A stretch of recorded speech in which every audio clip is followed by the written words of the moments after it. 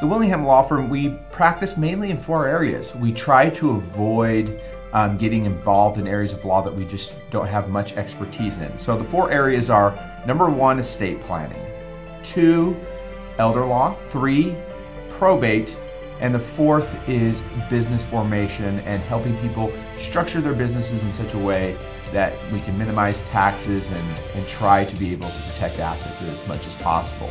So I get questions all the time, well, sometimes we'll do other things. Yes, I have attorneys in my office who, of course, have a lot of experience and may have done something different in the past, and they want to continue to do that type of work.